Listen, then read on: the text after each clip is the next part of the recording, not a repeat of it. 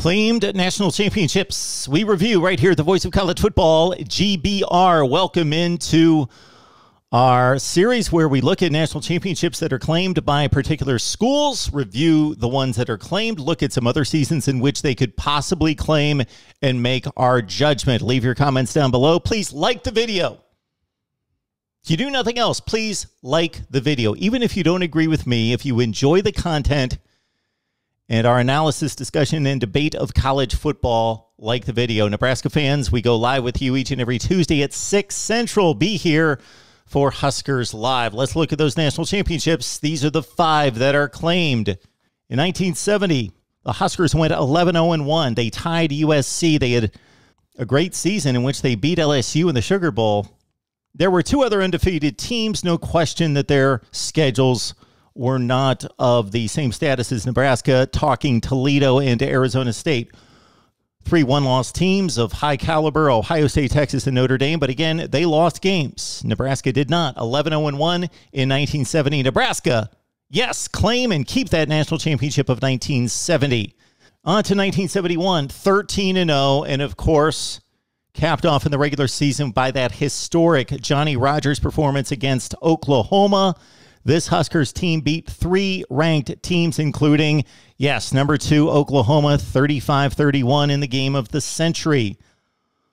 A number of one-loss teams to look at and recognize, including Alabama, Penn State, Michigan. And, of course, the Huskers finished off the Tide big in the Orange Bowl, 38-6. 1971, one of the greatest teams of all time. There is no question Nebraska is your national champion of 1971. In 1983, Nebraska had one of the greatest teams of all time. Were a heavy favorite in the Orange Bowl, almost won the national championship. Narrow miss there. We will get to that in just a second. But on to the next claimed national championship. 1994, 13-0, beat 5 ranked teams, including Miami. Finally getting nemesis Miami, 24-17 in the Orange Bowl. Keep in mind that Penn State also went 12-0, beat 4 ranked teams. Texas A&M 10-0-1. We just take note of the Aggies 10-0-1. The tie knocks them out. Nebraska may have had one of the great teams of all time, may have been better than Penn State, but they need to share this championship. We've got 2 major teams with difficult schedules coming out of major big-time conferences. The only fair thing, share the championship. But Nebraska 1994, keep your national championship. On to 95, of course, culminated by the tremendous, dominant showing in the Fiesta Bowl against Florida. 62-24 in that game against the Gators. No close games for the Huskers. They were dominant. They were the best. They were the undisputed national champions with 5 ranked wins and a final record of 12-0. 1995, Nebraska, of course, keep your national championship. Then we move on to 1997 and Tom Osborne's final season with the Huskers. Here we go. 13-0, beat 4 ranked teams. They did have the kick 6 against Missouri. If not for a little luck, a lot of luck. They lose to Missouri, but they pull it out in overtime, 45-38.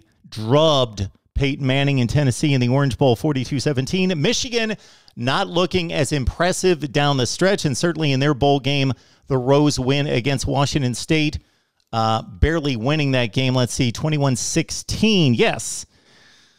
But both teams played legitimately top-notch schedules. Actually, Michigan's schedule was probably better. 6 ranked teams, Nebraska 4. Again, we're not going to make a determination the 2 teams should have played. They just flat out should have played. That's all there is to it.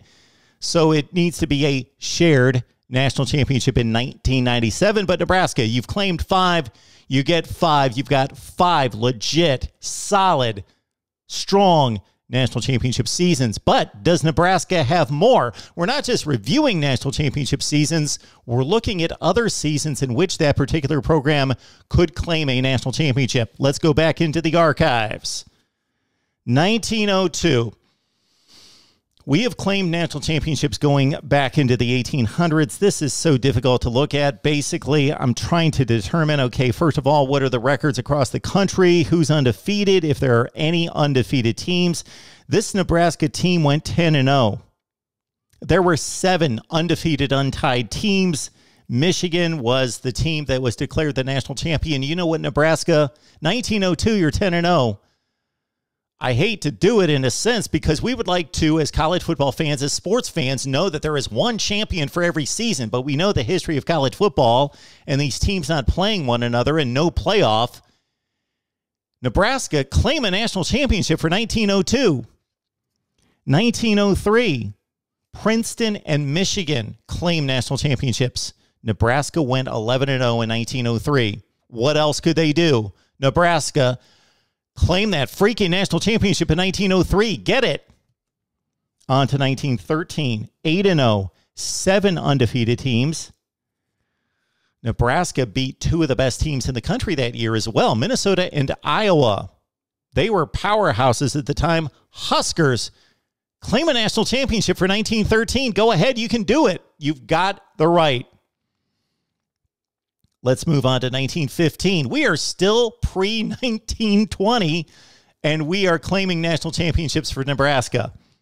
8-0, Colorado Agricultural, Oklahoma, Cornell, Duke, Washington State. They all went undefeated. Nebraska did as well.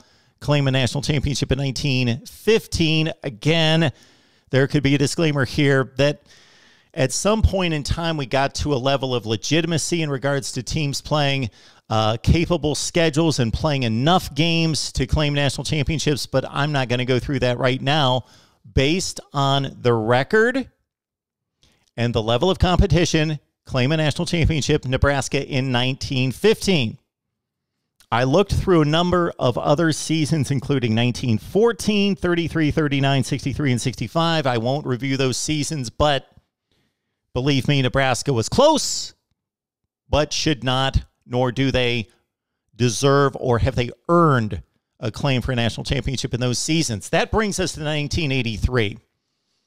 And your initial response, if you're a Nebraska fan, is what you got for us, Mark? Your response, if you're just a college football fan in general, is probably like, well, Mark, they were a great team. They were phenomenal, but they lost the Orange Bowl. Well, let's keep this in mind. The Orange Bowl, or no postseason game, was a playoff game. It was another game.